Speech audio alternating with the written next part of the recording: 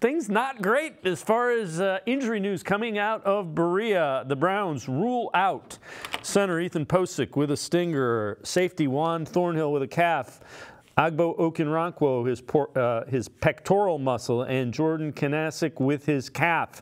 Additionally, Denzel Ward shouldered Jordan Elliott, and Anthony Walker, who tweaked his knee in practice today, are all listed as questionable for the game Sunday against the Bears. Head coach Kevin Stefanski talked about being down now his 3 top safeties with Delpit, Thornhill, and McLeod all out. Yeah, there's some guys that we trust back there, Mary Kay, that have given us good reps. There's some, we have different options and combinations that we can work through. But bottom line is that's why these guys work so hard throughout training camp, throughout the season, to stay ready, because you never know when your number's going to be called. If Obo can come back? We are, yeah. No final confirmation just yet.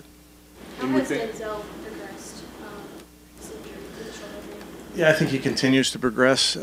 Every single day I think he's getting better. We'll use the next 48 hours to see whether he can make it. Anthony was added as a questionable. Would something come up? Yeah, something came up, tweaked something, but we'll see how he does over the next again. We'll see how it goes. Let's welcome in Jeff Lloyd from the Lockdown Browns podcast. And Jeff, so if you're keeping score at home, you're on your 4th and 5th tackles and your 4th and 5th safeties. There's not much you can do. You go out and you play, and you make it as ugly as you can, and you try to find a way to win. Well, I mean, when we talk about the Browns' 4th and 5th tackles, this is going to be Jerron Christian's 6th start for this team. So it's not like, I mean, look, we're not saying, trying to claim that he's somebody who's going to be, your left tackle of the future here, but had a former relationship with Bill Callahan. This is now his 6th start for the Browns. So, I mean, I think you're going to get a good version of him as you possibly can. Hudson, he's obviously started a lot of ball games.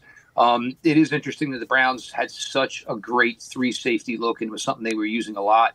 And unfortunately, now you have none of those guys. But there was a lot of missed practice time, and certainly a lot of missed practice time for Juan Thornhill over the last 2 to 3 weeks.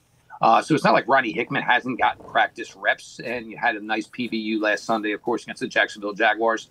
It's not very, again, with the Joe Flacco thing, like we talk about with him coming in as your 4th quarterback, when you got to bring a practice squad safety up, we normally talk about, a 22-year-old kid from, East Valley, Passaic Tech, not a 3-time Super Bowl champion, and Deron Harmon, who's been in, obviously a countless amounts of large football games in his life. He's not going to walk into a Week 15 matchup, where the stage is going to be too big for him.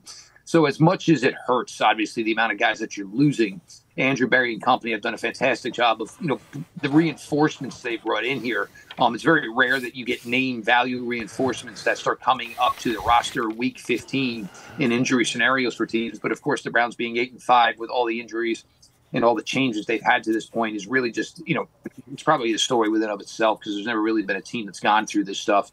But look, this team all year long, and, when you're not good, when you're not successful, this, win the week, just get to 1-0. It does come off as kind of corny.